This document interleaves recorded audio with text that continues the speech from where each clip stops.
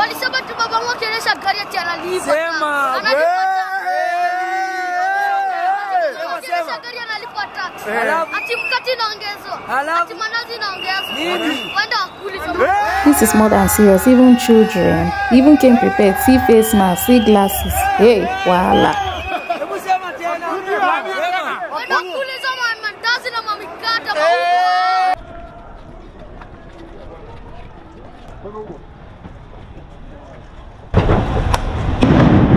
So thanks guys for coming out. Again, this is a very peaceful demonstration. Nimekuja hapa sijajua simu, it's a norm. Leo niko na simu yangu kwa mfuko. And very thrilled, adrenaline is just rushing. Nasikia tu kutoka kwanza kukimbia. And peace out. I'm fighting for the people who are going to be after me. Watu wa hey, it's one moment to shine achana na mimi. So it's my acha ni shine manzi. So as you can see niko kwa Mariamu. Manzi, this feels amazing manzi. Have you guys ever been here? This is just fantastic. I prefer you guys mushikwa si wata tupeleke huko penye wanapeleka watu alafu wao wengine wata oh, alafu I also My guy just used English and composure to escape. Hey, this is another style. Show me your ways. Go Remain peaceful. Still remain peaceful. Still remain peaceful. I've been running. I'm feeling like Kipchoge right now. The vibe is giving Kipchoge.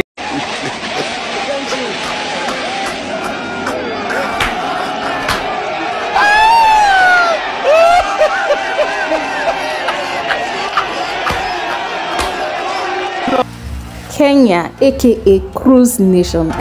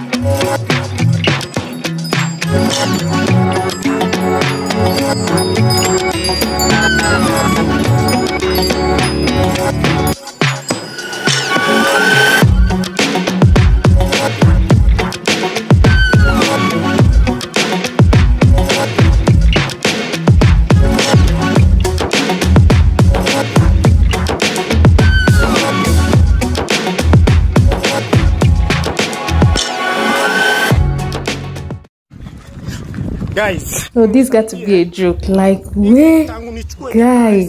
Please check on my brother. Maybe this horse has taken him to Ghana by now. Oi, tangu nichukue jana haisimami. Brakes iko wapi? Brakes iko wapi?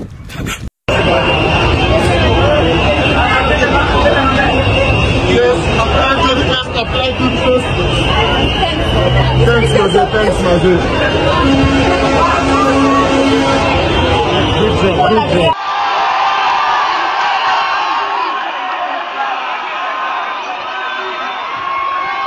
Kenyans are suffering. Kenyans are tired of being taxed.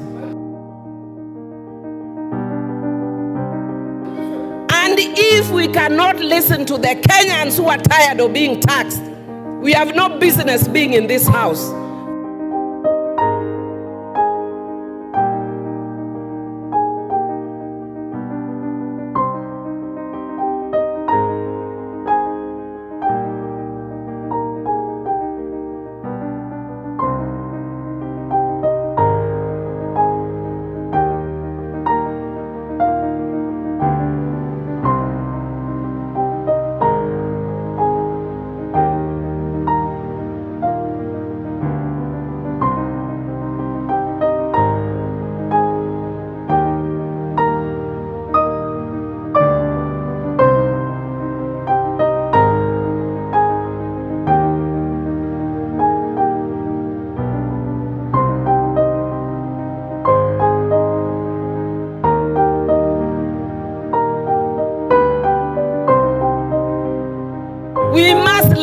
the Kenyans. Hey there, welcome back to the channel. Thank you so much for tuning in. How you guys doing? Hope you're keeping safe, hope you're good. Please pardon me. I have flu. You guys, I haven't been feeling too well, coupled with what has been happening. Like, it hits me really hard. Just maybe remember what happened in Nigeria, like during the EndSARS protest, and I'm like, oh God, not again. Like, it just took me down memory lane. Anyway, I pray for the best. I pray things get better. So I've been receiving some messages, some very, very stupid messages from people. And they are like, okay, this Kenya that you're always praising, see what is happening now. I thought Kenya is a perfect country. Like, are you kidding me right now? Kenya, this Kenya, that Kenya, you not let us rest. Mama Kenya. They've even turned me to Mama Kenya. Oh my goodness. Have I ever come on my channel to tell you people that Kenya is a perfect country? Like, where is the perfect country? Look around. Tell me, which country is perfect? Even the so-called developed country, they have their challenges. They strike. They protest. It's their civic responsibility. If things are not going on well, they have the right to hit the streets and protest. Okay, so I can't remember coming on my channel to say that Kenya is a perfect country. It's not a perfect country. They have their challenges. They have things they need to deal with. Like, they have issues. Okay, the only place that is perfect is heaven. Okay. Aside that, if you're on earth, expect to see imperfection, imperfect human beings, imperfect things. So I don't know where this whole perfection is coming from, or are they trying to be sarcastic or what? I don't get it. So I'm coming here to address that. And then there are this second group of people that are like, they are really bothered. I know you love Kenya so much, and this country is really dear to your hearts. We've heard of what is happening, but we don't really know exactly what is happening. But we pray for the best. We pray things get better. And I'm like, okay, at least these ones, they are reasonable. They have sense. They're just hearing about tax, but they don't really know what is happening. So I don't really know much, but thank God I have Kenyan subscribers. They are going to help me down in the comment section to clarify some things. But from my own understanding, based on what I've heard from people and from my research and from, you know, watching stations and all, I've been able to gather some information. As you already know, that there's a fierce protest across Kenya. It started in Nairobi CBD, and you know, other counties as well. They are protesting as a result of the government's efforts to increase taxes. And the reason they are increasing these taxes because they want to curb the national debt and pay back its lenders. That's including China and International Monetary Fund. So they are saying that the debt is too much. They need to pay that debt. So that was what led to the protest. Now the thing is that according to some Kenyans, they are not against taxes, you know, because even developed countries, they pay tax, right? Like, you actually need tax to run the country. You need tax. Okay, most of these developed countries, why things are working for them, why they have a working system, is because of this tax. So they're not even disputing the fact that tax is important, but their complaint is the mismanagement or misappropriation of funds. Okay, that is their complaint. They are like, okay, even if you're going to tax us, we want to know what this tax is for, and then tell us how this money is being spent. Now, some people are even angry that, okay, we are talking about tax. Meanwhile, there's high rate of unemployment. People are living in poverty. The little that they have, you now want to tax. One of the things that triggered some citizens was when the president hired a private luxury jet to go to the USA for $1.5 million instead of using the national airline for about $500,000. And they are like, okay, you're talking about using the citizens' tax like to pay these debts. You're still spending money unnecessarily. You know, if we are going to pay the tax, you too should also lead by example. It's called leadership by example. You should also do the same, right? all those unnecessary allowances, house maintenance, what they call it, furniture allowance, all those things, you need to cut it. Some persons are like, okay, you're talking about tax. All these countries that are paying tax, they have a working system. People get employed, people are working, so it's easier to tax those people because they are working. But here we are unemployed. The little that we make, you still want to collect from us. They feel that this is just the way of torturing them. So that is what has made a lot of people angry. And the Gen Zs, they took it upon themselves to lead this protest. Why the millennials and the alpha generation follow. Even the children are not left behind. I was shocked. I saw a child. He came out as well. Oh my goodness, Kenyans, you are something else. I've never seen anything like this. During the EndSARS protest in Nigeria, it wasn't like this. I've never seen people that are so resilient. Like, you are not scared. Someone cracked a joke and said the only things Kenyans are scared of is marriage. They're scared of marriage, or having babies, and then low battery and no data bundles. They are scared of all this. But see any other thing, they are not. Does the pressure increase or decrease? If you know, you know. Anyway, you guys, this is not a laughing matter, but then some of the videos you see online, you are like, come. Ooh, Kenyans, I've never seen it. You pass something else. Way, guy. Hey, God, I beg. In my next life, I want to be Kenyan. Wow. Do you know that? I don't even know how they got their numbers. Like the MPs, members of parliament, they got their numbers. They got their address. Even their children, down to their children, they got their numbers.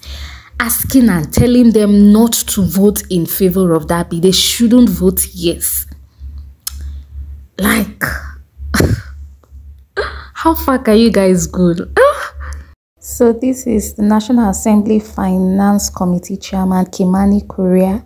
He disclosed that he received 168,000 Kenyan shillings from Kenyans who sent him money ranging from 1 Kenyan shillings to 10 Kenyan shillings as they sought to confirm his number. He revealed details before the floor of the National Assembly as he moved the Finance Bill 2024 for the second reading, which opens room for debates on the provisions of the bill. Some of the Kenyans were generous to send us 1 shilling to 10 shillings to confirm whether our numbers were authentic. I have written to the clerk already, wondering what to do with the money. So this was what he said.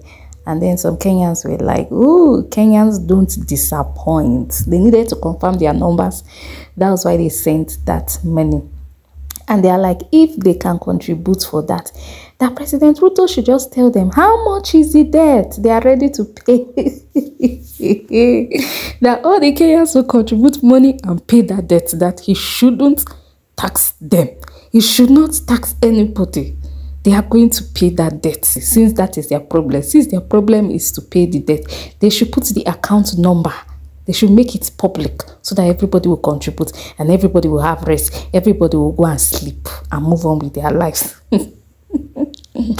Hey, Kenya. This tenacity, this ruggedity.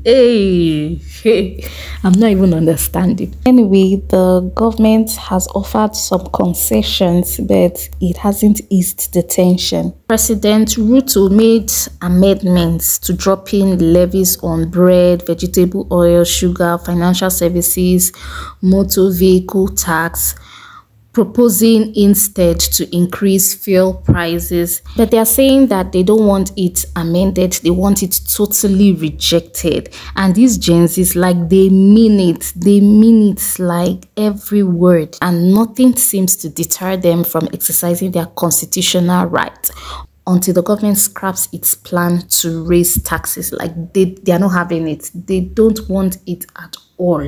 Let's rub minds. What do you think? Some people are like, they shouldn't cause chaos by them demonstrating they are disrupting businesses, that before you know it, there's going to be looting and all. That instead of them doing that, they should just exercise patience. Like, they've made that mistake, they should exercise patience In 2027, they can now decide to vote right, like vote the right person. But for now, they should just hold their peace and let things happen.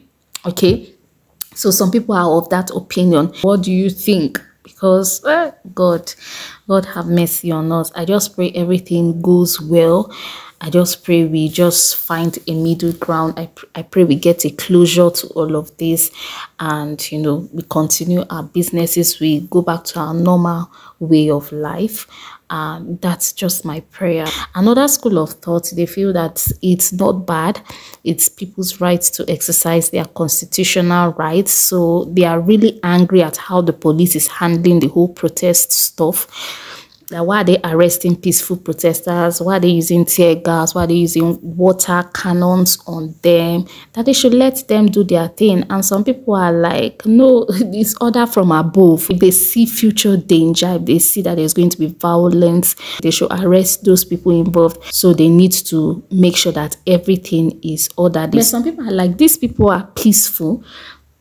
They didn't do anything. In fact, they were even chanting, we are peaceful, we are peaceful. So why are the police arresting them, using tear gas on them? I learned that it even affected some pupils in a school at CBD. So I don't know. Let me know your thoughts about this whole stuff in the comment section. So I'm saying tax on bread, tax on cancer treatment. Like seriously, Lord have mercy.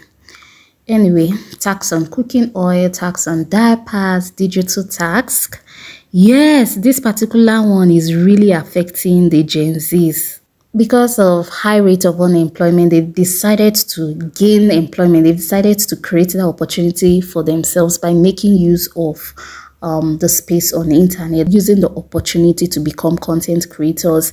And the little that they earn, for example, like YouTube, you're going to be tasked, and I tell you that task, and then your country will not task you on top. So they are like, where? You see how we are struggling to create content. You see how painful it is. You see, sometimes we have sleepless night brainstorming. What content do I put out there? You know, editing, creativity. Some people spend money buying the gadget and all of that. They are going to get tasked by that social media, whatever. And then the government still wants to tax them. Why? So they are really pained. Anyway, let's move on. They've actually done the first reading, the second reading. The third reading is going to happen on Tuesday. Then the presidential assent before they make it a law. So fingers crossed, we are praying, and my prayers are with you guys. I pray all goes well. And Mr. Speaker, I want to declare my interest as a former user of sanitary towels, and as Dynasty as a former user of diapers, and as a future user of diapers. Because as a woman, once you get menopausal, you will have leaks and you will use diapers. And Mr. Speaker, I want to say, it's not all women, so Rosa should not be worried, but there are women who get leaks. And I want to say that there are people, because we don't want to have shame over menopausal issues, we don't want shame over period. And Mr. Speaker, I am saying this because I've been sitting here today listening patiently to the men talking about sanitary towels that is in the finance bill. And they are speaking with authority. If we wanted to save money the way the finance committee has done, and want to tax anything else, go and tax men innerwears. Go and tax men innerwears. Don't speak on our issues as women. Let us be the one to speak about sanitary towels. We are the ones who know what works for us, and you are saying we want to encourage the local manufacturing. While you are waiting to enable our local manufacturing agencies to create those sanitary towels, will we tell our periods to stop? Our periods will not stop while you are manufacturing. Our girls will have their menses as usual, and the cost that they are used to will be higher because that will come through underground. What I am saying is, Mr. Speaker, I do not support the finance bill. Mr. Speaker, if you are taxing digital content, Mr. Speaker, this girl has gone to town I can tell you after this, Rachel Nyamai, myself and others will be on TikTok. The girls will be imitating us on TikTok. And they will be making money imitating us on TikTok. And then under this tax, we are telling them we are taxing you, TikTok. Why? They are doing that because there are no jobs. They have become innovative and look for their own jobs. And after they have got their own jobs, an industry that has not solidified, like teaching, like law, we want to kill that industry that is helping our young people. That is why the Gen Zs were on the street. And Mr. Speaker, I'm so thrilled that I was shown a photo of a young girl who looks like me. And some people were saying, Millie, we can see you are here now, you can retire. And I wish she was in my constituency, I would have retired tomorrow. And Mr. Speaker, yesterday, my own niece, who I am the one who was raised since she was in primary school, she's lived in my house. I was with her. And I tried all means to try and divert her attention from what was going. How she managed to sneak in, and this morning she's telling me, and Mr. Speaker, before I got to what she was telling me, I told her, can I give you a lift to town? She told me, no, Auntie, I cannot be associated with members of parliament. Your generation, you have messed this country. We have to fix it. Gen Z. If we do not take Tuesday, Super Tuesday, as a wake-up call as a country, I don't know what else will take up as a wake-up call as a country. And I want to tell the president, who I served with in the same committee in parliament, who was my classmate in the university, fire those guys that you have hired who are giving you economic advice. They are not helping you at all. How do you even imagine bringing something like taxing bread, even if it is as a joke? That is a joke carried too far. That is a joke carried too far. You can crack doctors elsewhere. You can find a situation where the young people have banned the country based on your joke. Try those jokes elsewhere. Oh, my father!